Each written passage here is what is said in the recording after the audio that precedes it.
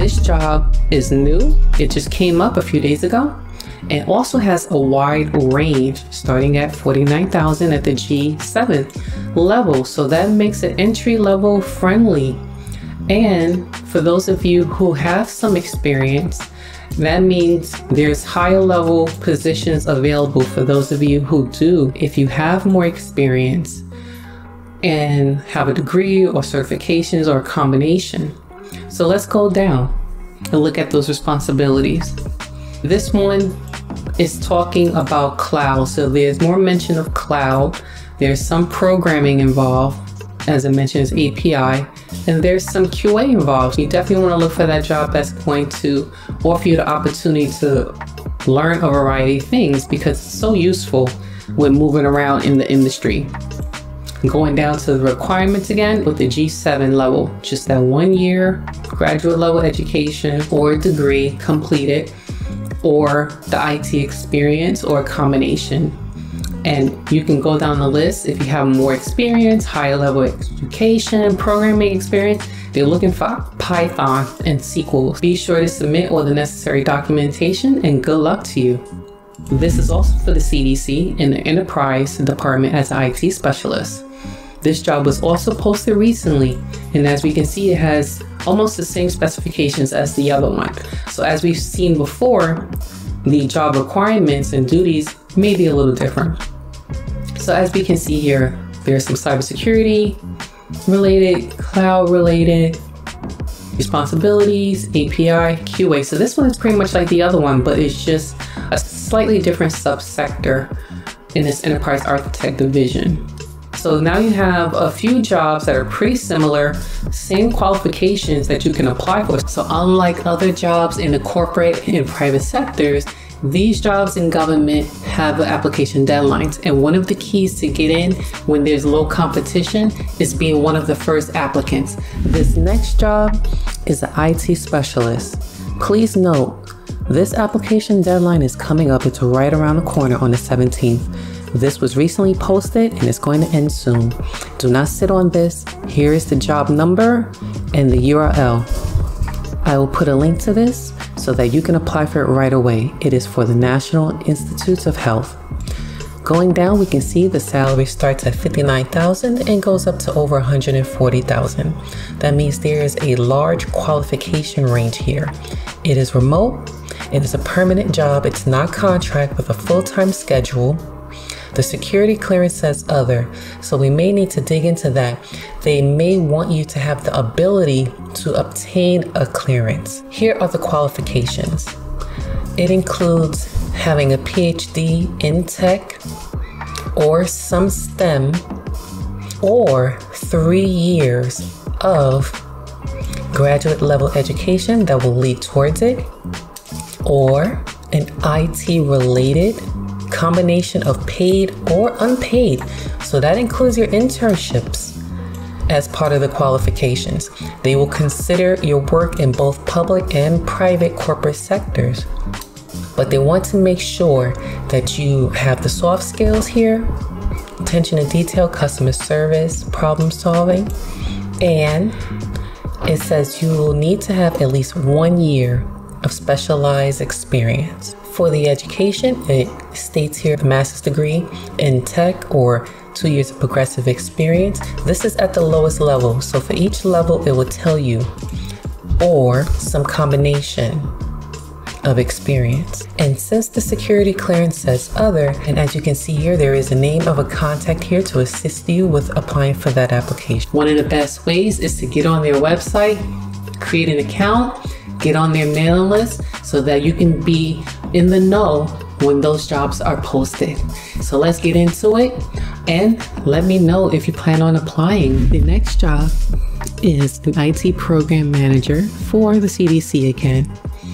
And this came up just last month, and it starts at $49,000 and goes up to $186,000.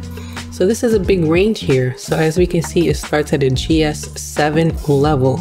So that leads me to believe that this is somewhat of an entry-level supervisory role.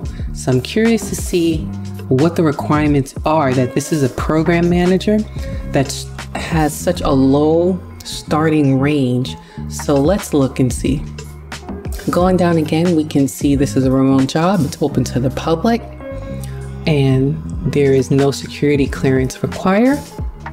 If we look at the responsibilities, you're going to be providing technical guidance, implementation and oversight. You're assessing security risks. You're going to be developing models and requirements, as well as preparing reports and so forth.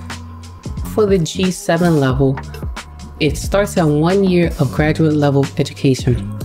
All right, so this does not say technical level graduate, and it says 1 year of it. If you completed just 1 year of graduate level education, but you didn't finish for whatever reason, you meet that requirement already. Superior academic achievement usually applies to a bachelor level degree at a 3.0 GPA grade B or higher, or 1 year of specialized experience in those IT responsibilities, and it includes here such as telecommunications, and a combination of education and experience.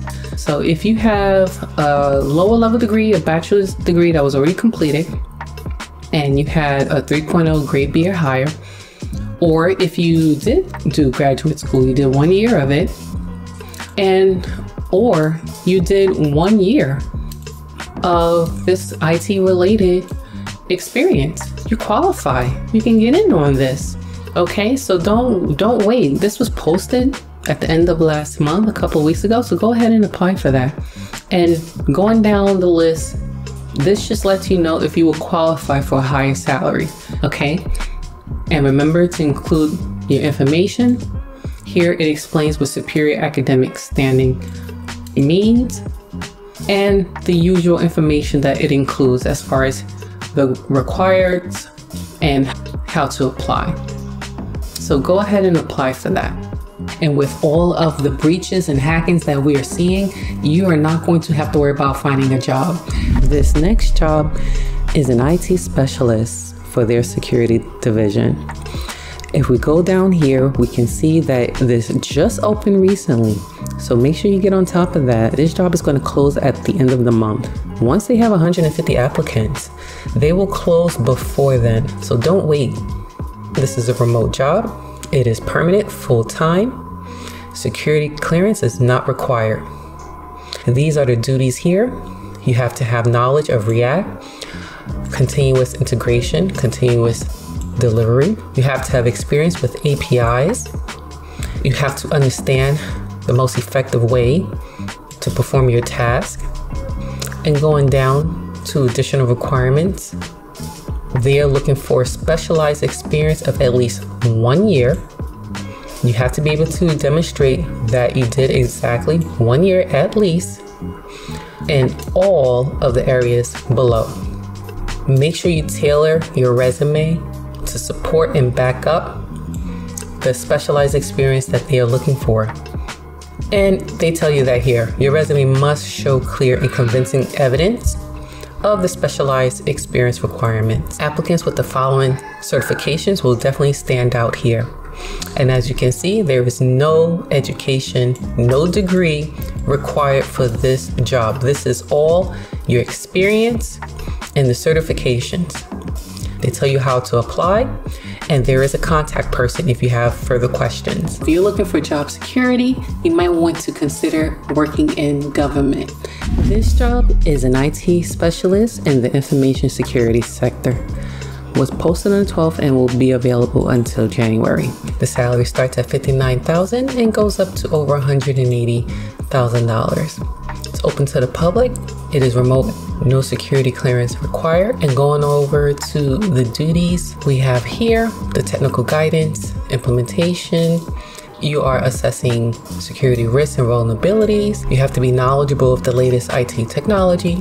You need to know some programming and some QA, as we've seen in other similar job posts. We have our soft skills listed again. We have for the lowest level to get your foot in the door, you need at least 2 years of higher level graduate education or 1 year of specialized experience, as we just described, or some combination of education and experience. And if you have a lot more experience than that, then you'll be glad to know there are higher level positions so that you can aim for a higher salary. As you can see, going up the ladder, they still want the 1 year specialized experience and all those higher level skills and responsibilities that they've listed in the previous sections. And for the education, just make sure to include your transcripts. Okay, so here is the contact information if you have any questions about the job post and information. Like, share, subscribe, and stay tuned for more jobs.